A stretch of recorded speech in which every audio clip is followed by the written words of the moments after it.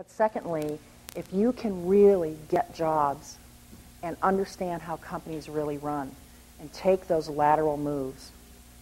I mean, I went from, first I was a systems analyst. First I was a programmer, systems analyst. I was a sales support person.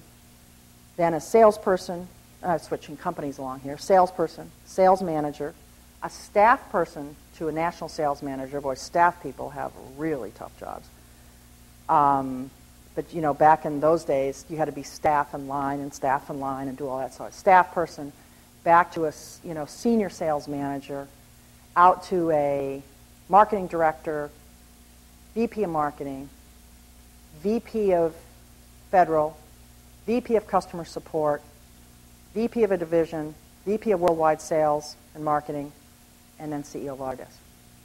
So the only thing that I have not actually managed in my career is manufacturing until I became a CEO. Everything else I've either done or managed directly.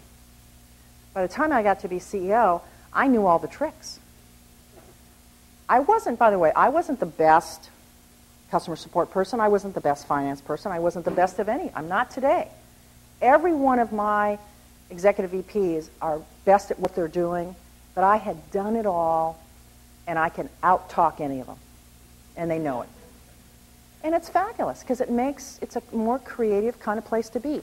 If I had just gone up one chain, the sales chain, the marketing chain, the technical chain, first of all, I don't believe I would have this job. And secondly, even if I would, I don't think I'd be very good at it. So this process of laterally moving around is very important. Sorry.